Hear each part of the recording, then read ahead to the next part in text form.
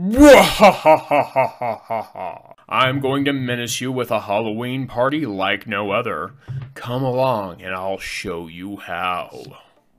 Welcome to the Signature Spell Bomb. We work on blowing up the Oathbreaker format with our budget holiday deck series, HoliDecks. If you enjoy celebrating the holidays and Oathbreaker with me, then support the channel by sharing, and subscribing, and turning on notifications so you know when we have new tricks and treats for you.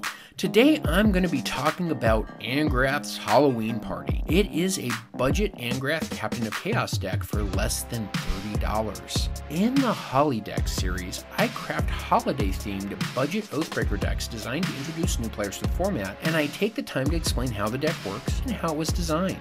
In today's deck, we will be building an amalgamated monster of a deck that cares about treats, treasures, tricks, scaring our opponents with menace, and partying down.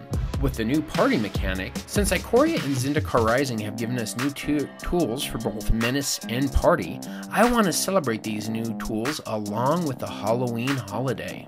Our menacing Oathbreaker this time is Angrath, the Captain of Chaos. For 2 and 2 hybrid Rakdos mana, he's a legendary planeswalker with 5 loyalty, has a static ability that says creatures we control have menace, and if we -2 him, we can amass a zombie army with 2 1/1 counters on it. Angrath's art and templating is perfect for our holiday themed plan, with plenty of black and orange in his artwork. His static ability helps us trick our opponent's blockers, and his -2 treats us to some classic Halloween zombie hordes. Our signature spell this time is Tentative Connection. For 3 and a red, it says this spell costs 3 less to cast if we control a creature with menace. We gain control of target creature until end of turn, we untap that creature, and it gains haste. Tentative Connection benefits from our menace that Angrath provides, and will even invite our opponent's creatures to the fright. So that's what's in our command zone. What is our game plan? This is a deck that wants to build an evasive army and make it hard to block. How do we win? Our goal is to have a good time and either win through tricky attackers or to collect enough treats to win the night. This is a fun themed deck, but it's not super competitive by nature, so it has a power level of 6. Now, on to the breakdown. Let's start with the treats that will help us set up our tricks in, have some candy. We're running Prying Blade. For 1 colorless mana, it gives an equipped creature +1/+0, and whenever the equipped creature deals combat damage to a player, we create a treasure token, and it equips for 2 mana. Rakdos Signet, for 2 colorless, we can pay 1 mana to tap it and generate 1 of both of our colors. And Treasure Map. For 2 colorless mana, we can pay 1 and tap and scry with it, and put a landmark counter on Treasure Map. Then if there are 3 more counters on it, remove those counters and transform it, and get to create 3 treasure tokens. When it transforms, it becomes Treasure Code. It can tap for colorless mana, or we can tap it and sacrifice a treasure to draw a card. Next, we have Shiny Impetus. For 2 and a red, we can enchant a creature. The enchanted creature gets +2/+2 and is goaded. Whenever the enchanted creature attacks, we get to create a treasure token. Ruthless Knave, for 2 and a black, is a 3/2 creature. If we pay 2 and a black and sacrifice a creature, we create 2 treasure artifact tokens. Pitiless Plunderer, for 3 and a black, is a 1/4 human pirate, and whenever another creature we control dies, we create a treasure token. Godrak the Crown Scourge, for 2 and a red, is a 5/4 legendary dragon with flying. He can't attack unless we control 4 or more artifacts, and at the beginning of our end step, we create a treasure token for each non-token creature that died this turn. Next, Revel in Riches, for 4 and a black, says whenever a creature an opponent controls dies, we create a colorless treasure token, and at the beginning of our upkeep, if we control 10 or more treasures, we win the game. Now, Revel in Riches is our card that will let us win the night by having enough treat.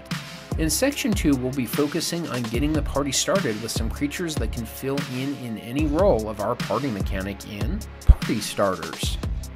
Changeling Outcast, for 1 black mana, is a 1/1 changeling that can't block and can't be blocked. Universal Automaton, for 1 colorless mana, is a 1/1 changeling.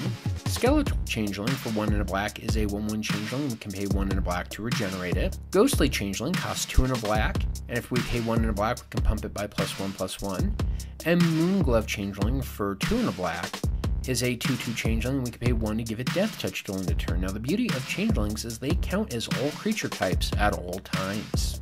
Now, as always, we need to figure out how we're going to keep the party going all night long in party favors. Glint Sleeve Siphoner for 1 and a black is a 2/1 menace creature, and whenever she enters the battlefield or attacks, we create 1 energy. At the beginning of our upkeep, we may spend 2 energy, and if we do, we draw a card and lose 1 life. Sin Prodder for 2 and a red has menace, and at the beginning of our upkeep, we reveal the top card of our library. Our opponents may have us put that card in our graveyard, but if they do, they're gonna take damage equal to that card's converted mana cost. Otherwise, we put the card into our hand.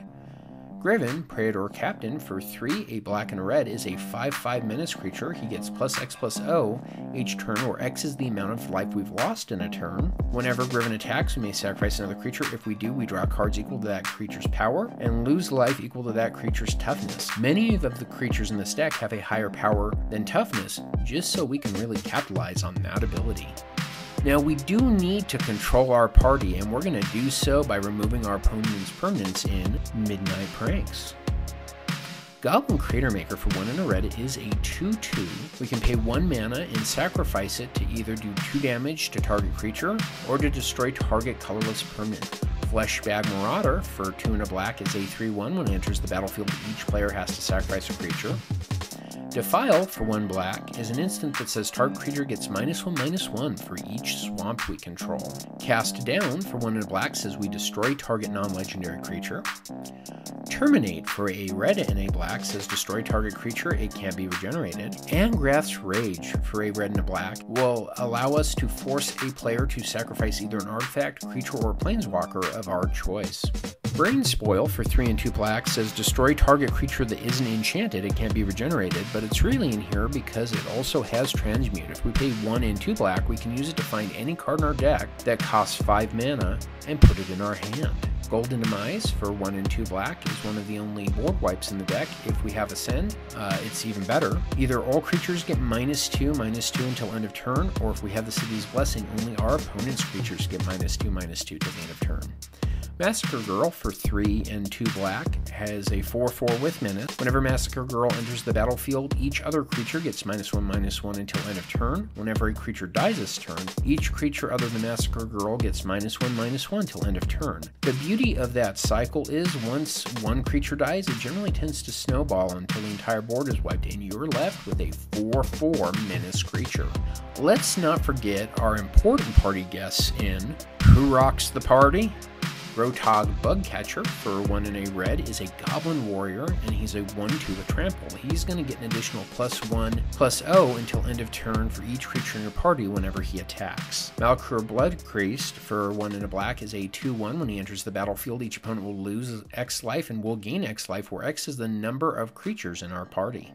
Coveted Prize for 4 and a black lets us search our library for a card and put it into our hand and then shuffle our library. If we have a full party, then we may cast that spell if its converted mana cost is 4 or less from our hand, and this spell costs 1 less to cast for each member of our party. Ravager's Mace for 1 a black and a red is an artifact equipment that equips for 2 a black and a red. When it enters the battlefield, it's going to auto-attach to a creature the first time, and the equipped creature is going to get +1/+0 for each creature in our party and gain menace. Next, we have Angrath, Thief of Heartbeats for 4 a black and a red. He's a 4/4 legendary creature vampire rogue. He costs 1 less to cast for each creature in our parties. He has Flying, Death Touch, and Haste, and other creatures we control also have Death Touch now. And whenever a creature we control deals combat damage to a planeswalker, we destroy that planeswalker. Thwart the Grave for 4 and 2 black will return target creature card and another creature that has to be one of our party type members, either Cleric, Rogue, Warrior, Wizard card from our graveyard to the battlefield, and this spell costs 1 less to cast for each member of our party. Now, we have a handful of tricky, menacing cards that help us bring the fright in. Party Crashers. Labyrinth Raptor for a black and a red is a 2/2 Nightmare Dinosaur with Menace. Whenever a creature we control with Menace becomes blocked, the defending player has to sacrifice the creature that's blocking it. If we pay a black and a red, all the creatures we control with Menace get +1/+0 till end of turn. Dreamstealer for 2 and a red is a 1/2 human wizard with Menace. When he deals combat damage to a player, that player discards that many cards. We can eternalize him for 4 and 2 black. Thrill Scare Mentor for 2 and a red is a 3/2. When it enters the battlefield, we put a menace counter on target non-human creature we control. If we pay 2 and a red and tap him, we put a 1/1 counter on each creature we control with Menace. Next, we have Sonorous Howlblower for 1 and 2 hybrid Rakdos mana. It's a 2/2 with Menace, and each creature we control with Menace now has to be blocked by 3 or more creatures, making them much harder to deal with. Frontier Warmonger for 3 and a red is a 4/4 human warrior, and whenever 1 or more creatures attack one of our opponents or planeswalkers they control, those creatures gain menace. So the beauty of this is it's a backup to our commander, giving all of our creatures to menace, but it also gives our opponent's creatures menace when they attack one another. Let's make it hard for everyone to block. So now that we've gone through all that, let's talk about the lands in the mana base. This time we're running Forge of Heroes. It can tap for a colorless, or we can tap and choose a commander, then enter the battlefield this turn and put a 1/1 counter on it if it's a creature, or loyalty counter on it if it's a planeswalker. Rakdos Carnarium enters the battlefield tapped, and when it enters the battlefield we have to return a land we control to our owner's hand, but it can tap for both of our colors. And then we're going to be running 9 mountains and 11 swamps. Now that we've looked at all the cards in the deck, let's do a quick price check. Our deck prices include our Oathbreaker and the shipping cost, but not the cost of our basic lands, and are the best available prices on TCG Player at the time of recording. The average deck cost for an Angrath Captain of Chaos deck on oathbreaker.edhrec.com is $58.91. Our deck price is going to be quite a bit lower at $27.63. If you want to see a breakdown of this deck's cost, there will be a link posted in the description. This deck was built on a budget, but if you have the resources, here are some deck betterments and improvements you might want to consider. We suggest adding Bedevil. For 2 black and a red, it will destroy target artifact, creature, or planeswalker. And to add it, we suggest removing Fleshbag Marauder. We suggest adding Taurian Mauler for 2 and a red. It's a 2/2 changeling, and whenever an opponent casts a spell, we put a 1/1 counter on it, which can grow out of control fast. And we suggest removing Moonglove Changeling. We think you should add a series of liches to the deck just to keep with Halloween theme. So Vindictive Lich for 3 and a black is a 4/1 zombie wizard, and when he dies we get to choose to do 1 or more of the following modes, but each mode has to target a different player. Target player sacrifices creature, target player discards 2 cards, and target player loses 5 life. To add it, we're going to suggest removing Ravager's Mate. Our next Lich, Custodial Lich, costs 3 and 2 black and is a 4/2 zombie cleric, and when it enters the battlefield we become the monarch. Whenever we become the monarch, target player has to sacrifice a creature. We're going to suggest removing Griven. And finally, we suggest you add a Calculating Lich. For 4 and 2 black, he has Menace, and whenever a creature attacks one of our opponents, that player loses 1 life, and it's a 5/5 zombie wizard. To add it, we're going to suggest removing Gadrak the Crown Scourge. Now, if you enjoy this deck and everything in it, and you want to join the party, then please comment down below.